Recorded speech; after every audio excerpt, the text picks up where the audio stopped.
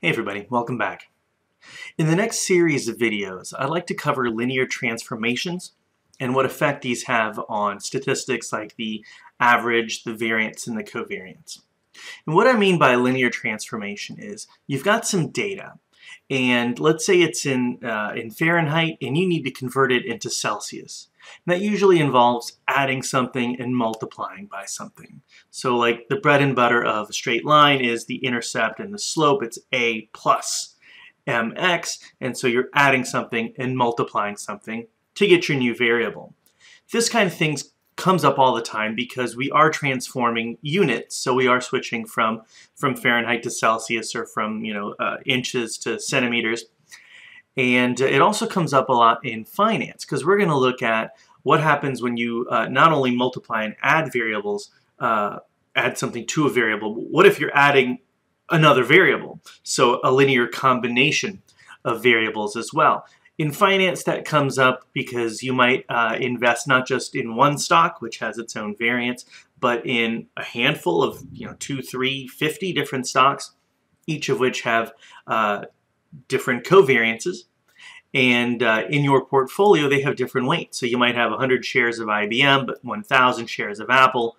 And so that's a weighted linear combination of different random variables. So this stuff comes up over and over. We'll take it step by step. We're going to look at 5 different videos in this massive theme in statistics. This will be our first stab at it. These are all the topics that we're going to cover in this series of videos. Today we're going to do the first of these, which is what happens to the expected value or the average of a variable if we're adding and multiplying things to it. Let's dive right in. So let's say you've got some random variable, it's x, and you've got observations on this guy. So you've got, let's say, 5 different observations, or maybe even more than that, on some random variable x. So let's say it's test scores, and or these maybe quizzes or something like that, or maybe these are all the students in a class, and one student got a 70, a 60, a 50, a 90, and an 80. And you might want to know, like, what's the average of all the test scores? So sometimes that is denoted x bar if this is a sample. Sometimes this is denoted with a mu, or maybe even mu sub x if we're talking about a population. For the next set of videos, I want to introduce you to this notation, which is e of x. And this is just the expectation, or the expected value of some random variable x. So it's just an average, but this kind of functional notation, like an f of x kind of notation, is going to be useful. So let's say that you've got all of these scores in class and your teacher's wondering whether they should curve. Now there's a couple different ways of curving. You could, let's say, take x and add 5 points to it. So x plus 5. You could even increase everybody's score by 10% and then add 5 points to it. The curve is usually some kind of linear transformation like this. And I guess our question is, if we apply this transformation to all of these data points,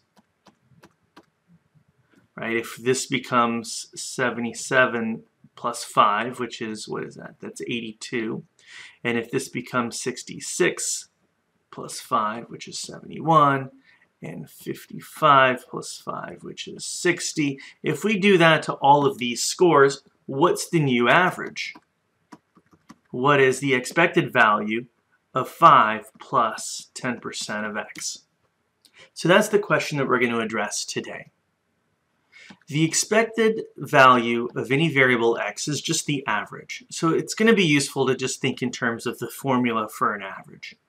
You take each observation, each score here, and you add them up, and then you divide by the total number of exams.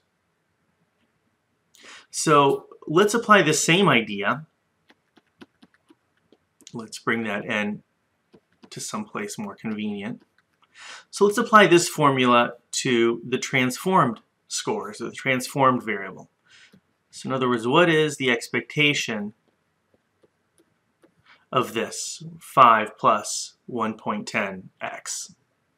So we just plug in this in for x up here. So it's the sum of a plus bx, all of these, and then we divide by n. Now this is just an exercise in addition. The summation sign can sometimes be a little bit confusing for students, so I might be switching in and out of, expanding that summation sign to a bunch of summations. Yeah, let's do that right now.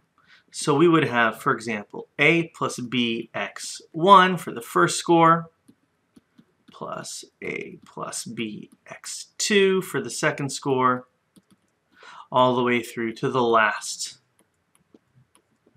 score that we had. And then we add all of these transformed ones up and divide by n. All right, now we can, we're just adding stuff here, so I don't really need those parentheses. And how many of these a's do I have? Well, I have 1, 2, ... all the way through to n. So I have n of these. So a plus plus ... plus a. I've got n of these guys. Plus bx1, bx2, ... bxn. And then again, don't forget we're dividing through by n. Now if we have n of these a's, then that's just n a. Right? If we had 3 of them, that would be 3a, a plus a plus a. So na plus all of these b's. I'm not going to rewrite that. Now notice that I can split this fraction up and then cancel the n's. So we have na plus bx1 plus ... We can just split up that fraction and then the n's cancel. So this is a nice simplification. So we have here a plus bx1 bx2 all the way through bx sub n. And now only that last part is divided by n.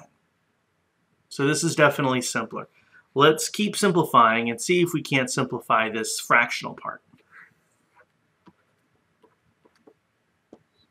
So we have a plus, and then we've got this massive thing all divided by n.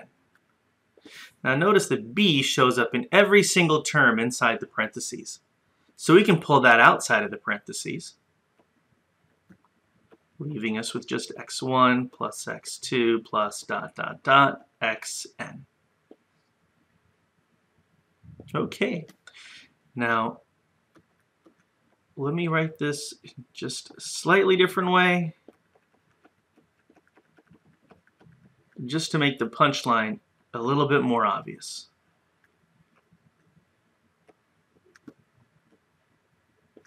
What's that term in brackets? Does that look familiar? It should look like an average. Right? The average is just x1 plus x2 plus all the way through xn, and then we divide by n.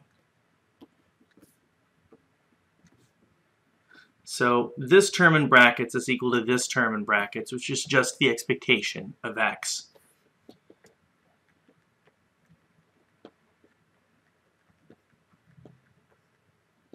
So what did we just prove? The expectation of the linear transformed variable can be calculated like this. Okay, now what does that mean? Let's clear the screen and we'll continue. So we just proved that if you have some data on x but you multiply it by something and maybe add it by something, and you want to know the average of this guy, you can apply this formula. So in our example with the test scores, we had some original average.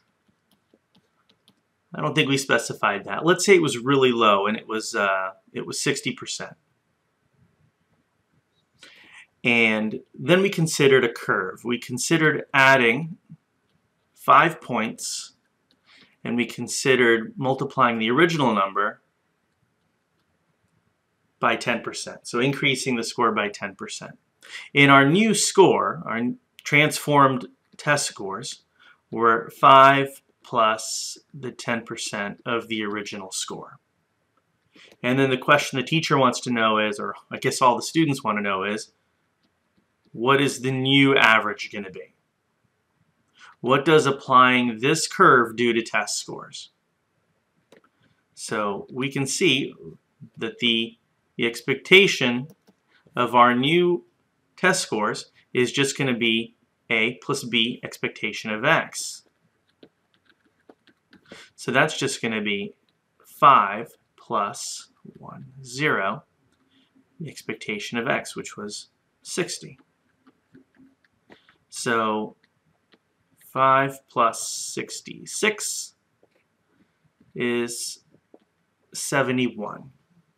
So this would be a way for your professor or your teacher to increase the test scores, and you could easily calculate what the new average would be just by applying this formula.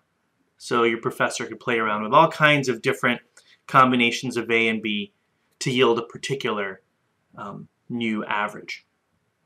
Now there's all kinds of different combinations of A and B that would switch 60 over to 71. And those will affect the variance. And so that's going to be the next video that we're going to look at. For concreteness, let's just do one more example. Let's say that instead of this data, we had some random variable x that had an average of 100. Oops.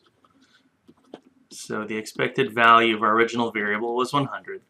And we're considering creating a new variable that's a transformation of our original x variable.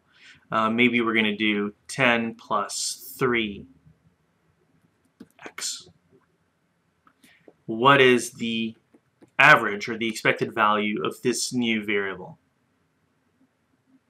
Okay, so let's look at this formula here. We can basically move this expectation operator through the linear transform. So it's like you're going to apply this expectation operator linearly. Now the expected value of a constant, just a number, 5 or 10 or something, is just the original number. The expected value of scaling your original number is just your scaling factor times the original average. And so that's where you get your new formula. So we can just apply this procedure to this scenario. What is the expected value of our transformed variable? Well, the expectation of 10 is just 10 because it's not even a variable, it's a constant, it doesn't vary. And then we would have 3 times the original expected value. So that's 10 plus 3 times 100. Or in other words, 10 plus 300, 310. If we had some variable, let's give it a different name this time. Let's call it a random variable z is equal to 200. And you wanted to construct some new random variable, let's call it w, just for kicks, that's 2 plus 1/2 of z. What's the expected value of our transformed variable? If the original variable had an average of 200, we would just say 2 plus 1/2 the original average. So 2 plus 1/2 of 200. Half of 200 is 100. So that average comes out to 102. So I think it's pretty straightforward to figure out what the average is of a new variable if it's a linear transform of an older variable. So that's it for this video. The next video is going to show us what happens to the variance of this nice new transformed variable. So check it out. Thanks for listening.